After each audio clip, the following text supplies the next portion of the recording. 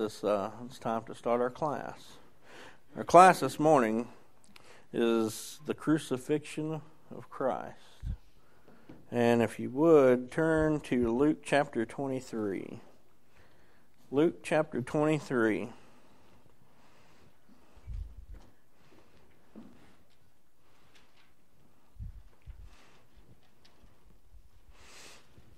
And we'll read verses 18 to 25, and then we'll read verses 33 to 49.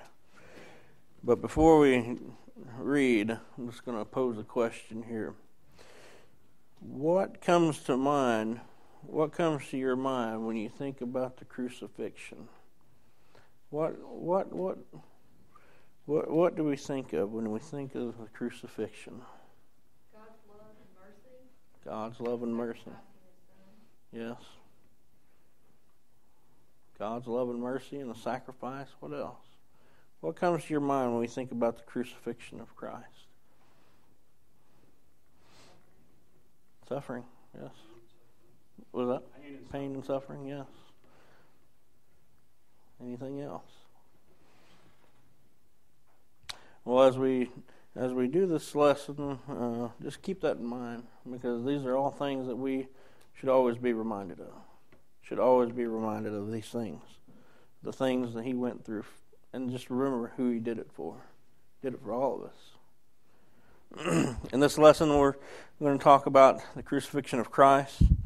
And in this event, we're going to look at 4 points. We'll learn from, number 1, Jesus' obedience, his compassion, his sacrifice, and also what his death means to us. We see parallels of the crucifixion in other gospel accounts. We won't go to those accounts this morning, but because of time. But if you want to jot these down, these are Matthew chapter 27, verses 27 through 56. Also, Mark chapter 15, 16 through 41. And John chapter 19, verses 12 through 37. We're just going to go ahead and take off here. Verses 18 through 25. Can I get someone to read that far for me? Chapter 23 in Luke, verses 18 to 25. Luke 23, 18? Yes. 23, and they all cried out at once, saying, "Away with this man, and release to us Barabbas, who has been thrown into the prison for a certain rebellion made in the city, and for murder." Pilate, therefore, wishing to release Jesus, again called out to them. But they shouted, saying, "Crucify him, crucify him." Then he said to them the third time, "What? Why? What evil has he done? I have found no reason for death in him. I therefore chastise him, and let him go. But they were insistent, and demanding with loud voices that he be crucified. And the voices of these men and of the chief priests prevailed. So Pilate gave sentence that it should be as they requested, and he released to them the one they requested, who, for rebellion and murder, had been thrown into prison. But he delivered Jesus to their will. Okay, now we're going to skip down to verse 33. Can I get someone to read 33 to 39, maybe? And when they were come to the place which was called Calvary, there they crucified him and the malefactors, one on the right hand and one on the other on the left. And then said, "Jesus, forgive them, for they know not what they do." And they parted his raiment and cast lots. And the people stood beholding, and the rulers also with them derided him, saying, "He saved others, let him save himself, if he be Christ, the chosen of God." And the soldiers also mocked him, coming to him and offering him vinegar, and saying, "If thou be king of the Jews, save thyself." And a superscription also was written over him in letters of Greek and Latin and Hebrew, "This is the King of the Jews." And one of the malefactors which were hanged railed on him, saying, "If thou be the Christ, save thyself and us." Okay, and then I'll finish it up at 40 through 49. But the other answered, and rebuking him said, "Do you not even fear God, since you are under the same sentence of condemnation? And we indeed are suffering justly. for we are receiving what we deserve for our deeds. But this man has done nothing wrong. And he was saying, Jesus, remember me when you come in your kingdom. And he said to him, truly I say to you, today you shall be with me in paradise. It was now about the 6th hour, and darkness fell over the whole land until the 9th hour, because the sun was obscured, and the veil of the temple was torn in two. Verse 46, and Jesus, crying out with a loud voice, said, Father, into your hands I commit my spirit. Having said this, he breathed his last. Now, when the centurion saw what had happened, he began praising God, saying, certainly this man was innocent. And all the crowds who came together for this spectacle, when they observed what had happened, began to return, beating their breasts. And all his acquaintances and the women who accompanied him from Galilee were standing at a distance, seeing these things. Point number one, we see that Jesus, his obedience. If you would, turn to 1 Peter chapter 1 and verse 20. 1 Peter chapter 1 and verse 20.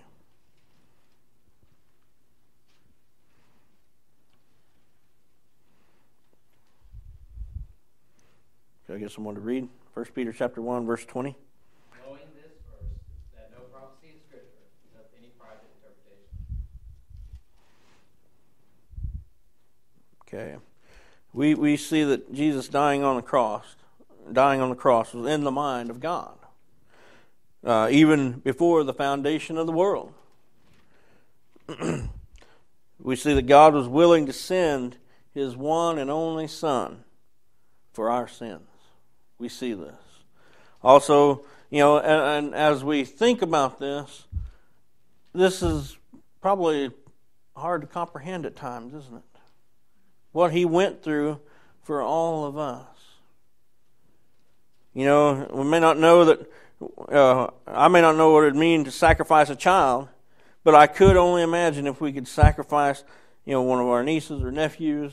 I'm not sure that I could do that. We don't have children, but I don't know what it would like to lose a child.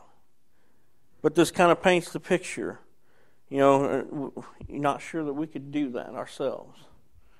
One might consider doing it for someone they loved and cared for. However, God sent Christ to die for even the sinners. Romans chapter 5 and verse 8. Also, we know that Jesus was all about his Father's business, though, don't we? Jesus was about his Father's business. Even from a young age. At the age of 12, if you would, go to Luke chapter 2. Luke chapter 2.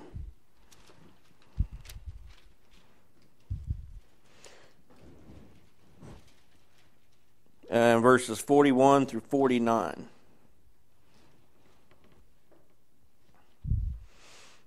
Now his parents went to Jerusalem every year at the feast of the Passover. And when he became 12, they went up there according to the custom of the feast. And as they were returning, after spending the full number of days, the boy Jesus stayed behind in Jerusalem. But his parents were unaware of it, but supposed him to be in the caravan and went a day's journey. And they began looking for him among their relatives and acquaintances. Verse 45. When they did not find him, they returned to Jerusalem looking for him. Then, after 3 days, they found him in the temple, sitting in the midst of the teachers, both listening to them and asking them questions. And all who heard him were amazed at his understanding and his answers. When they saw him, they were astonished, and his mother said to him, Son, why have you treated us this way? Behold, your father and I were anxiously looking for you. And then verse 49. And he said to them, Why is it that you were looking for me? Did you not know that I had to be in my Father's house? But we know that he was all about his Father's business. We also see that, before he was betrayed, Christ prayed on the mountain of Olives that if God was willing to remove the cup from him, if there was another way that this could be done. But ultimately he finished with not his will, but God's will be done. Luke chapter 22, verse 42. Jesus had a very active prayer life, didn't he? He had a very active prayer life, which ours should be more like him. Our prayer life should emulate Jesus' prayer life. But our prayer should be more like him. As him being the example, we should strive to mimic. Another example of this type of obedience is that of Isaac. When his father Abraham was going to sacrifice him in Genesis chapter 22, verses 1 through 4. Isaac was about 25 to 30 years old. Abraham was about 120 to 130 years of age. But Isaac could have easily outstrengthened his father. But there was trust Isaac not only had in his father, but also in God. So we see that, can you imagine having to sacrifice your own son? Abraham did. He was willing to do this. He was willing to do it because God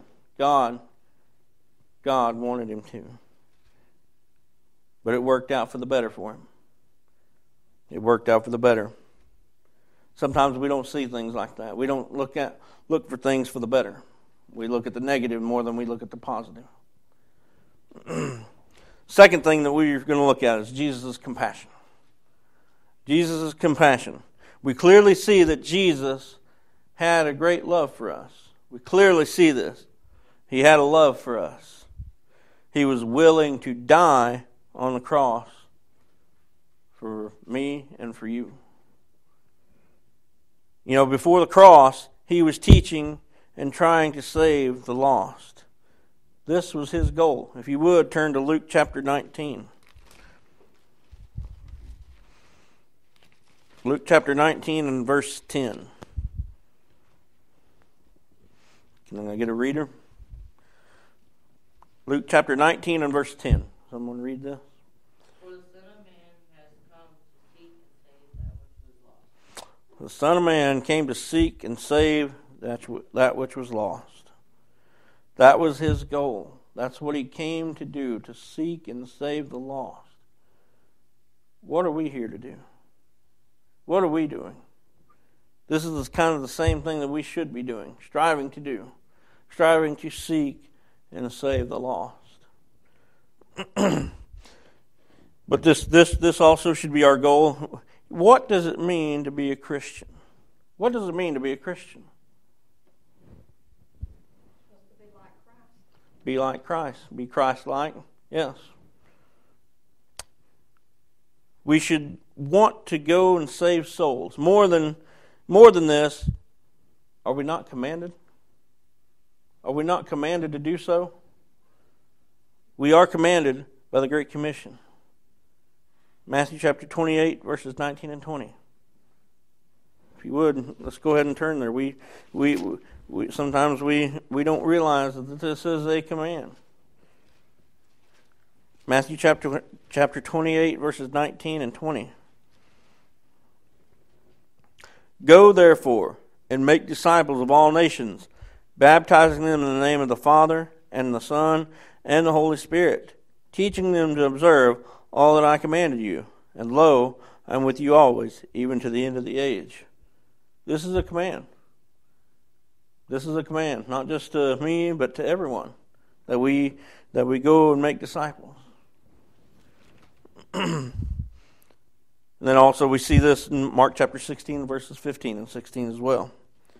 But Jesus, we looked in Luke chapter 23 earlier, and we see that Jesus had compassion.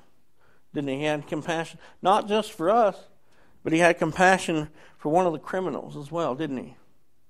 If you would, turn back to Luke chapter 23 and look at verses 39 through 43.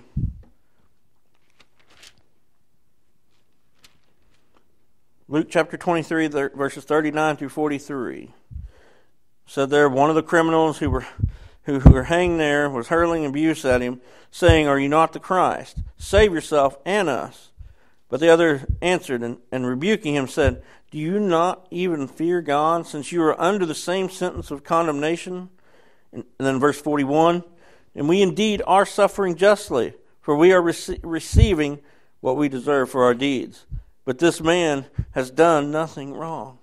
This criminal here realized what they had done was wrong. Is that not penitent? He had a penitent heart, didn't he? We see that. And then verse 42 and 43. "And he was saying, 'Jesus, remember me when you come in your kingdom.'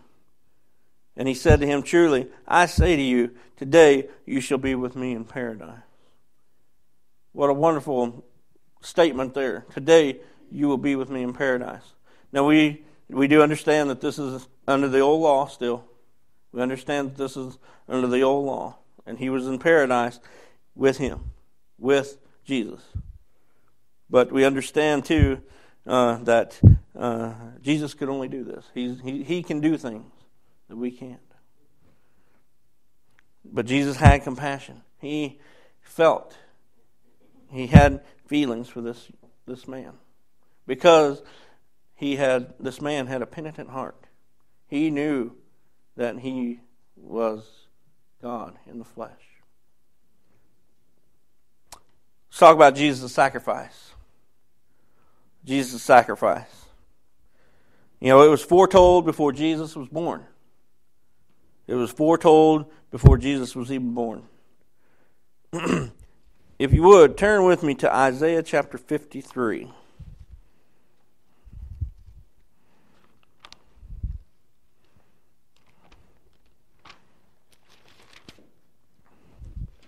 Isaiah chapter 53, and let's look at verses 5 and 6. Can I get someone to read this? Isaiah 53, verses 5 and 6. He was wounded for our transgressions, he was bruised for our iniquities. The chastisement for our peace was upon him, and by his stripes we were healed. And like all sheep we have gone, and we like all sheep have gone astray. We have turned every one to his own way, and the Lord has laid on him the iniquity of us all. He was pierced for our transgressions, crushed for our iniquities, crushed for our sins. The things that he went through, I don't think we can paint a good enough picture in our mind of what the things he went through for you and for me. I don't think we can paint a good enough picture. But that should always be in our minds, what he went through for us, for our shortcomings, for our downfalls. He did this for us. But he was pierced for our transgressions, and also with his wounds we are healed. With his wounds we are healed. The Jews did not accept the Messiah to be a suffering Savior. They figured he would ride in on a white horse and reign on the earthly throne of David. They crucified the Savior. They did so not even knowing that they were fulfilling all the prophecies that were made about him. He gave himself for our sins to deliver us from, number one, he did not have to give up all the riches in heaven to come to earth to die an excruciating death for us. He didn't have to do this. He did it willfully. He did it willfully. But he did because he had and continues to have a great love for us. He has a great love for us. We also, I have to question right here that, are we deserving of such love? Are we deserving of that kind of love? Another question we might ought to think about. Do we ever think about it like that? Are we deserving of that kind of love? So many times we do fall short. But he cleanses us. He cleanses us. He cleanses us, makes us free. If we do things that are wrong, we can pray and make sure that we repent of our sins. But we are not deserving of this type of love shown by Christ and God. We are really owed death. We are really owed death. That's our wages. We have been blessed with a choice of a different home for eternity. If you would, turn with me to Romans chapter 6. Very familiar passage.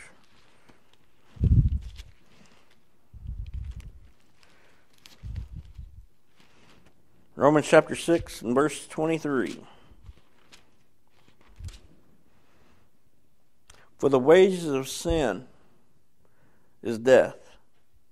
For the wages of sin is death. But there's a two-part here.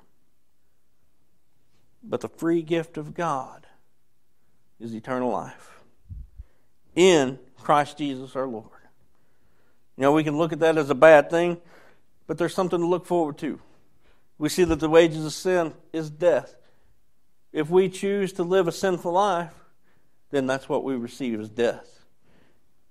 But if we look on the other side of the coin, there's a free gift of God, and that's eternal life in Christ Jesus our Lord.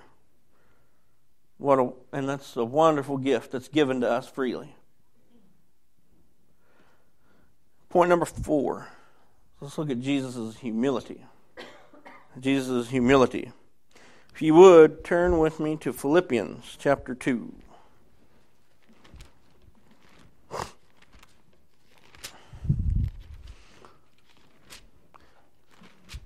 Philippians chapter 2, and let's read verses 5 through 8. Can I get someone to read this? Philippians chapter 2, verses 5 through 8. Let this mind be in you, which was also in Christ Jesus, who, being the form of God, thought it not robbery to be equal with God, but made himself of no reputation, and took upon him the form of a servant, and was made in the likeness of men. And being found in fashion as man, he humbled himself and became obedient to death, even death of the cross. And we see that Jesus humbled himself even to the cross, death on the cross. So we read of that humility there in Philippians chapter 2, verses 5 through 8. We need to have this mind among ourselves. This was in Jesus' mind as well. These are things that we need to keep in mind. The crucifixion had been used by many ancient nations before the Romans adopted it as the most severe form of execution. However, they did not crucify Roman citizens. They used crucifixion for slaves, the conquered and common criminals. Victims were nailed to the cross or tied to it and left to die by starvation or exhaustion. Legs were often broken to hasten death because the fractures interfered with the victims being able to elevate their bodies to breathe. And if that paints a picture for us, that might just paint a good picture for us of what he might have went through. We can see that the death on a cross was commonly reserved for the slaves, the conquered, and the common criminals. These were crucified and were not very high on the totem pole. They were pretty low. Also, Christ humbled himself, brought himself down to their level, and was crucified. And of course, the cross itself is not holy or magical. It's an instrument of death, the same as gallows, an electric chair, or a needle used in lethal injection. The one who died on the cross is holy, and our salvation is secured, not by magic or hocus pocus, but by love and sacrifice. It is what he did for us on that cross and must demand our full attention. It must demand our full attention. And in the same sense, we show this same type of humility toward others. Christ humbled himself. He left his home in heaven, was born of a virgin in a manger. There was no room for them in the inn. That's why he was born in a manger. Now, last thing I might mention here is what his death on the cross means to us. And we discussed this earlier. What his death means on the cross for us. Well, number one, he's the propitiation for our sins. He's the propitiation for our sins. He's the propitiation for our sins, and not for ours only, but also for the sins of the whole world. If you would, turn with me to 1 John chapter 2.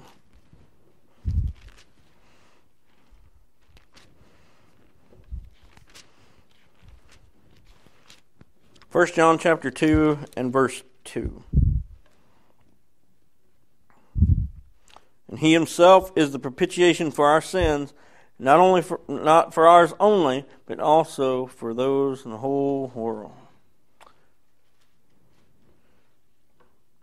Propitiation. What is this?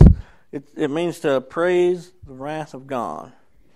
He was the only perfect sacrifice that would appease God's wrath.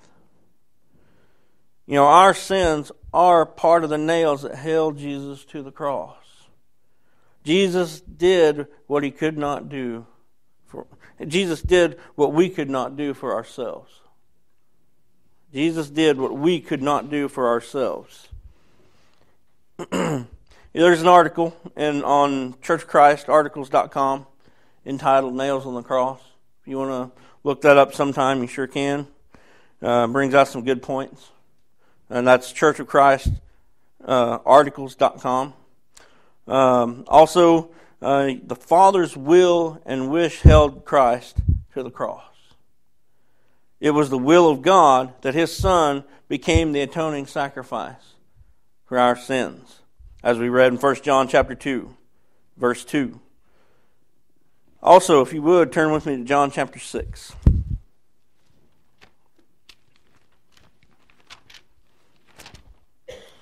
John chapter 6 and verse 38. John chapter 6 and verse 38. He who believes in me, as the scripture said, from his innermost being will flow rivers of living water.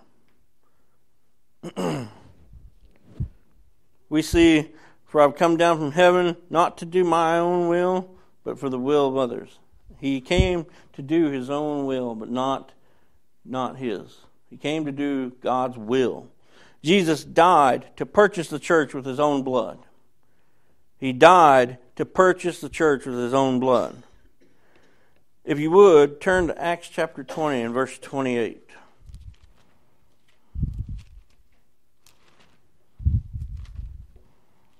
Acts chapter 20 and verse 28. I guess someone to read verse 28. Therefore, take heed to yourselves and all the flock, among which the Holy Spirit has made you overseers, to shepherd the church of God, which he purchased with his own blood. He is the good shepherd. Shepherds his own flock. He is the good shepherd. The church is the institution through which the eternal purpose of God is to be made known to the world. Ephesians chapter 3 and verse 10. If you would turn with me there.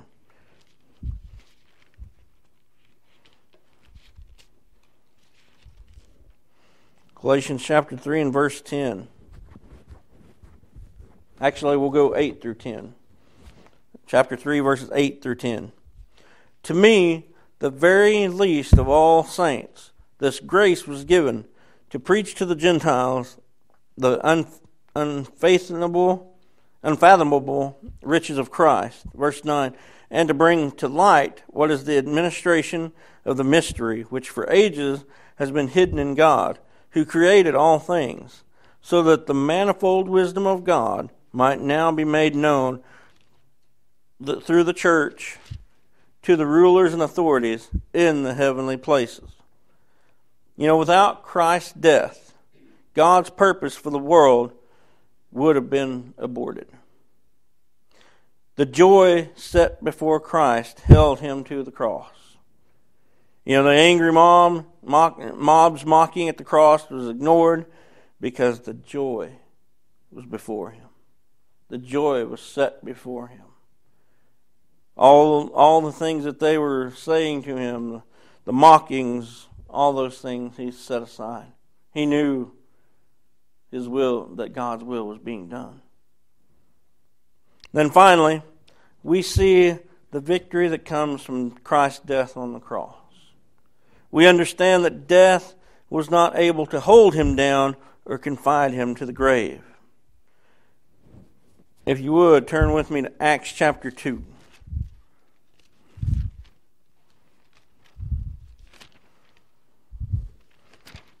Acts chapter 2, and we're going to look at verse 24. Acts chapter 2 and verse 24. But God raised him up again, putting an end to the agony of death, since it was impossible for him to be held in its power. You know, the only place that victory is found is in Christ Jesus. That's the only place where victory is found, in Christ Jesus. But thanks be to God who gives us victory through our Lord Jesus Christ. 1 Corinthians chapter 15 and verse 57. Are there any questions, any comments? You know, we definitely, we see the death on the cross. The crucifixion paints a very vivid picture of what he went through for us. Any questions, any comments?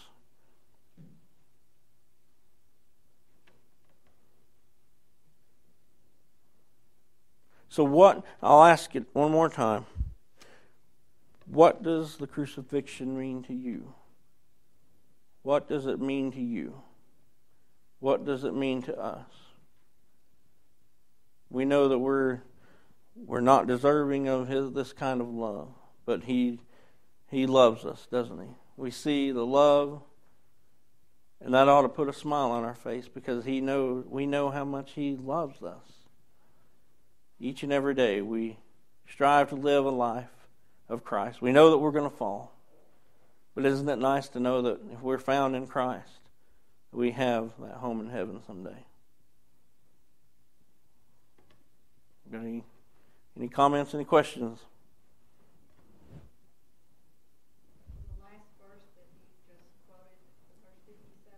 Yes. About the victory. Yes. And that's what the cross is about, is our salvation and our victory over sin and over Satan. And that's what Revelation is about. Mm-hmm. You do his will, you can come over Christ. Yes. Absolutely. Any other questions or comments? Feel free.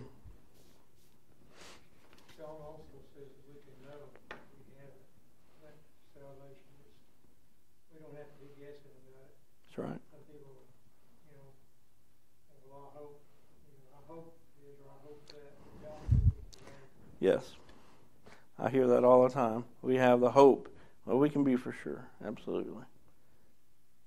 Sometimes I've heard members talk like that. We only hope we have that hope in heaven, but we can be for sure. Well, I think we need to talk that way. I think we ought to be sure. We have the hope, but we have confidence. Confidence, yes. We need the confidence. Need that confidence. Any other comments? Let's have a word of prayer as we close class. Heavenly Father, we thank you for allowing us to be here to study from your word.